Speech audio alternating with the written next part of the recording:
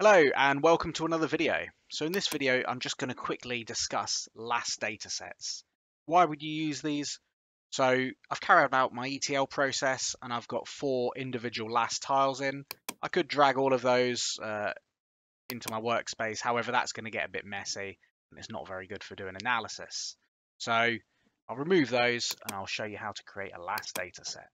All the LAS dataset's going to do is a lot like the mosaic dataset. It's just going to bring all those LAS tiles together so you can run any analysis or change the symbology of all of the data at once. So in order to do that, where you want to save or where you want the LAS dataset to be created, right click, go new and LAS dataset. Quickly rename it, give it a suitable name.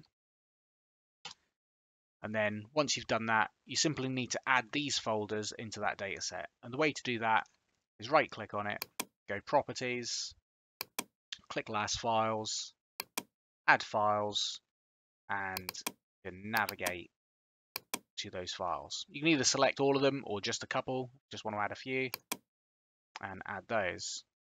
Okay, they're in there. There's a bit of information you can get from there. You can look at the point spacing. That's quite useful if you want to do analysis later on to know that.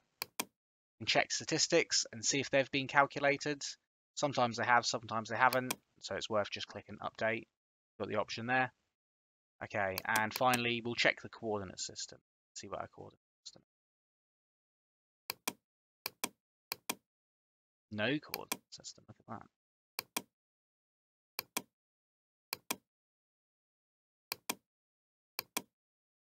Okay, favorites, British National Grid. Check that again. There we go, British National Grid. Sometimes you need to change that, sometimes you don't. Okay, once that's created, let's drag it in and see what it looks like. Excellent. So as you can see, all 4 tiles have come in. When you first add them into the map, you won't be able to see them. You shouldn't be able to see them. You've got this little data percentage number here, and at the moment it's showing none of the data, and that's because if it showed 100% of the data, it's probably going to crash your system. Okay, so as you zoom in, you'll see points appear. At the moment, you can see I've got 2.6% of the points, and as I continue to zoom in, you'll get more and more points. Okay, so it's going to change based on how far zoomed in or zoomed out you are. So that's just something to bear in mind. Okay, what are we looking at then? So at the moment, it's vector data. It's a series of points. It's a point cloud, basically. We're looking at it in map view, so we're looking 2D. In order to see what we're looking at, if we click on the layer and we go up to this LAS Dataset options that will be available, we can start to go through the tabs. So you've got all of the normal swipe and transparency effects on the left. As we go to symbology and we hit the drop down, this is where we'll get the different ways we can symbolize the LAS dataset. There are processes you can run to give you more options in here. More on that later. So at the moment, we've got elevation as points, which is what we're looking at the moment. If you were to click on any of those points, you'd be able to get the elevation of that individual point. Okay, next up, we can look at it by class. So the LAS data will be classified into classes.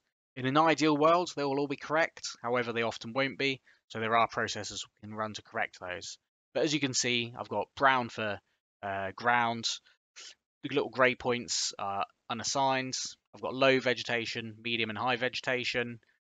And then ideally, I would have buildings. They would be red and there would be a building classification, which would be number 6. That hasn't happened in this instance. So in a later video, I'll show you how to correct that. Okay, so that's viewing the data as points. We can also symbolize it as a layer that will be created on the fly. So you can think of this like a tin. Again, that will change depending on your scale. And you'll get a different percentage of the data displayed.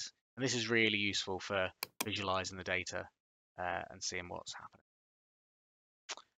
Okay, so that's as elevation. You can also look at the slope as a surface.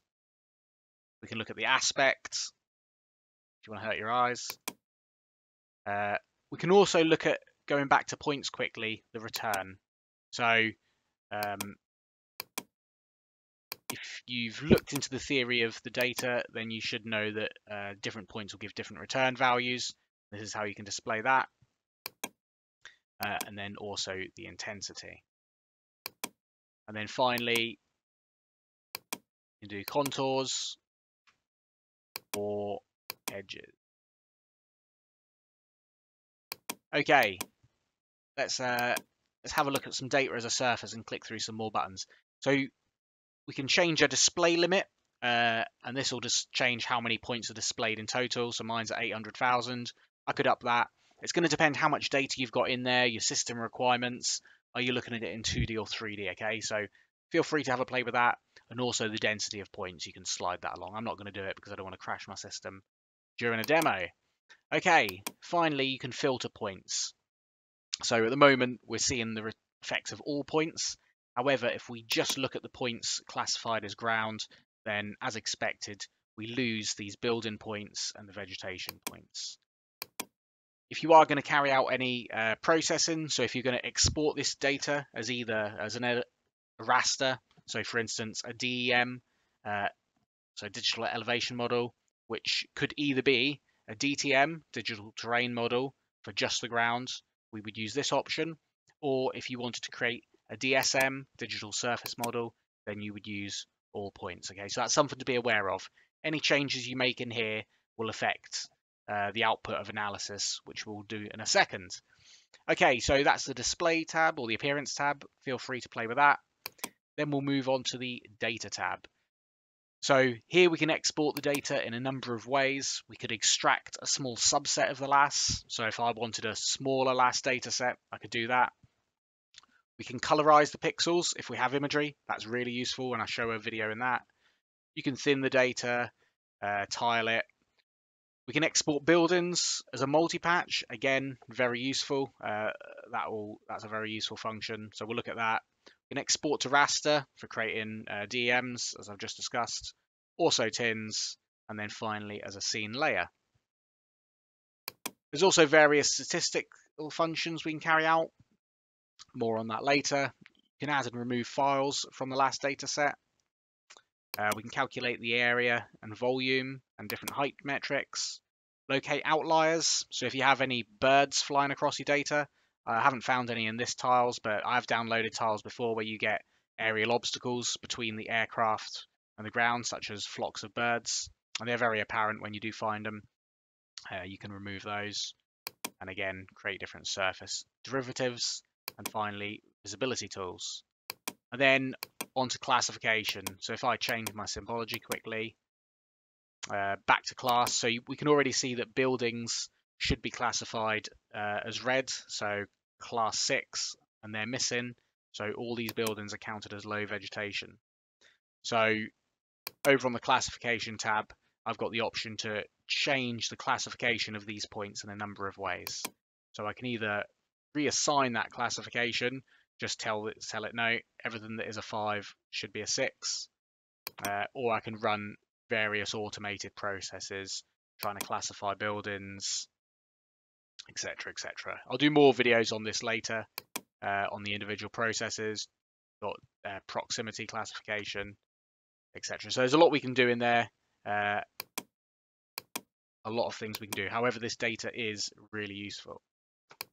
And then finally, we can display the data in 3D. So I'm going to open up a scene very quickly. We'll convert this to 3D to a local scene, see what happens. Okay, so that's opened up. I'm now looking at a local scene. I'm just going to turn off my underlying imagery for a second. And if I start to navigate around, we can really visualize that data in 3D. And that is incredibly useful. Exactly the same as before. We can flick through those different options. Once it loads, we'll be able to see different heights and things like that. Okay.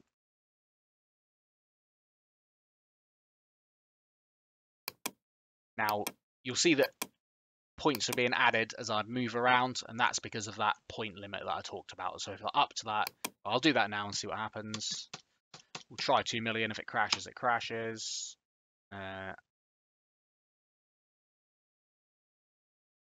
Looking good. So it takes a bit longer to load, but hopefully you won't get that effect. And there we go. So that is a quick intro into LAS data, and stay tuned for future videos. Thank you for listening.